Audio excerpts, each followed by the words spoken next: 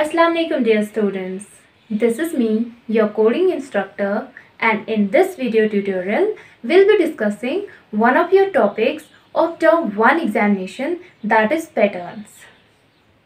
But before moving ahead, let me tell you a short and a very interesting story. Once, what happens, Aisha and her sister were walking home. On their way, they saw many different things like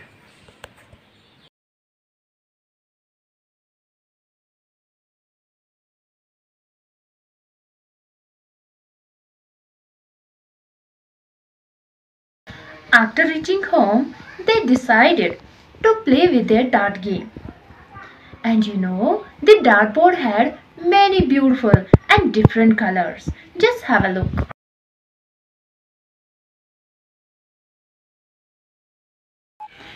After some time in their bedroom, they noticed curtains on the window. The curtain had many different and beautiful designs. You can see here. And later on, they saw iron grills in the balcony.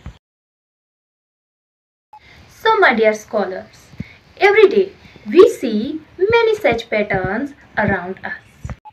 So my dear scholars, in simple terms, let me make you understand, if any number, if any figure, if any shape or if any letter gets repeated again and again over and over in a definite sequence, then we call it as a pattern.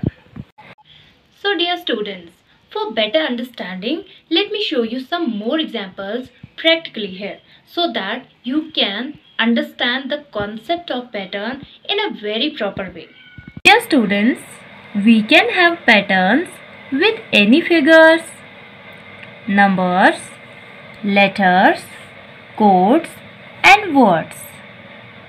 In the first example, a circle comes first, then a triangle, a circle and a triangle, again a circle and a triangle, and this sequence forms a pattern.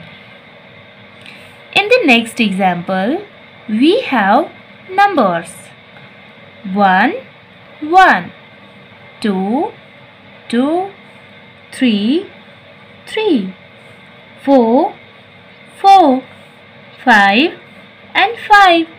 Even this sequence forms a pattern, and this is known as number pattern. In the third example, we have letter pattern, and the pattern is A, B. That means 2 times A, 1 time B.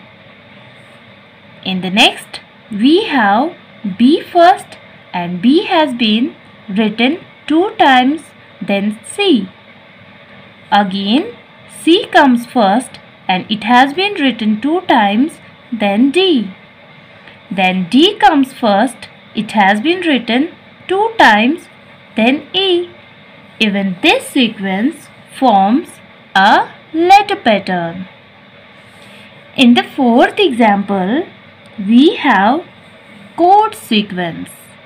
Let me tell you what is a code.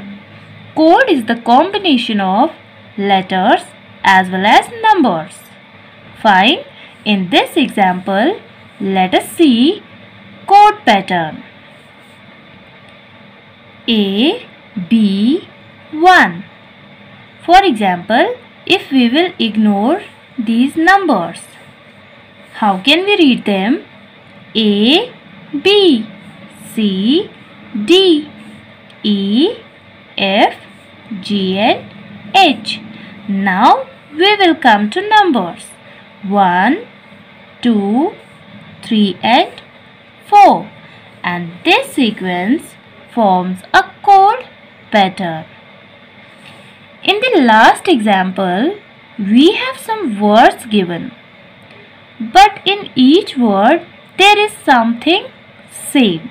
And what is same? Let us check.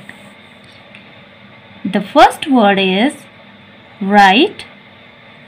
The next word is bright. The third word is sight. And the fourth one is height. Let us check what is same in these given words. R-I-G-H-T, bright. B-R-I-G-H-T, bright. S-I-G-H-T, sight. H-E-I-G-H-T, height. And all the words ends with a pattern, and this pattern is known as spelling pattern. In each word you can see that at the end of the word there is the pattern I-G-H-T, I-G-H-T, I-G-H-T, I-G-H-T, and this pattern is known as spelling pattern. I hope with the help of these examples you have understood all about patterns. Thank you.